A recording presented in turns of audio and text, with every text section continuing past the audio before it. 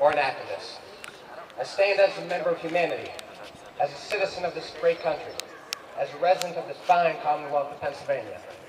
I believe in something very basic, something that was laid out in the founding documents of this country, that all are created equal, and that all deserve equal treatment, not only under the law, but in the eyes of society. We do not have much time here on this earth. I wish I had a Every tripod. minute, every second, every moment that we have here is precious and worth fighting for. Nobody should have the government deny them the basic civil rights and liberties given unto others merely because it defies what others might call the social norm. Nobody should have to be told whom they can and cannot love, whom they can and cannot cherish, merely because of bigotry or misperception. In this land of the free, and in this home of the brave, each and every one of us has earned the right to be treated justly. That's right, the right to a fair chance, the right to the American dream. I'm both proud and ashamed to have to stand in front of you here today. Proud because I know that what we fight for is something truly worth fighting for. Ashamed? Well, I'm ashamed that we live in a society, in a country, in a state in which this fight for civil rights is even necessary. Ashamed that we could have such strong opposition against what I believe to be basic civil liberties.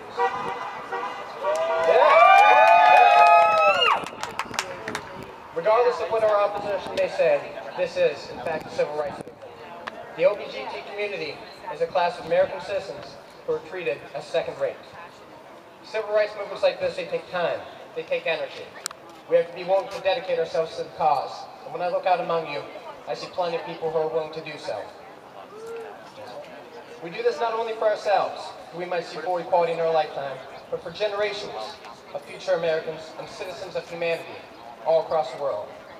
We do not only fight injustice and bigotry, we fight apathy, the indifference or distrust in the system that is the root of evil.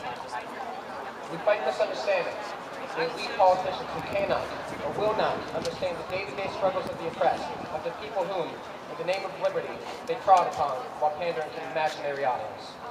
We fight in action, and the timid will hold power. Eric Hoffer once said that the powerful can be as timid as the weak. He says when power is not coupled with faith in the future, it is merely used to preserve the status quo, or as our opposition might call it, traditional marriage. However, he says extravagant hope, even when not backed by power, can lead us to fight for the future that we all want to go together.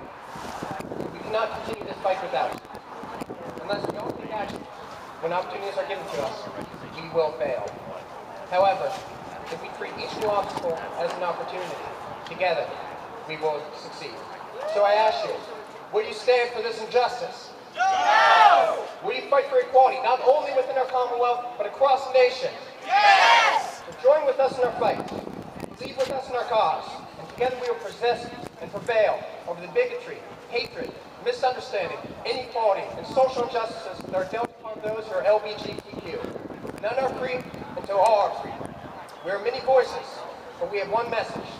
Nobody is equal until everybody is equal. Yes!